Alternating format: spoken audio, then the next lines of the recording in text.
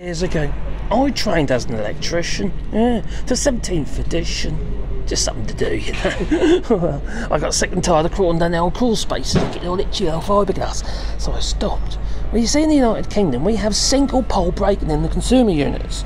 Basically, you've got, well, you're braking on the live, but then you have a neutral bar in the consumer units, you know, the fuse boxes. But here in France, you see, it's different. We have double pole braking. So if the live and the neutral is actually cut off, turned off when you turn it off. It makes sense, you know. I'd say it's a little bit safer, wouldn't you? Yeah, just like the UK's ring mains. Flippin' dangerous.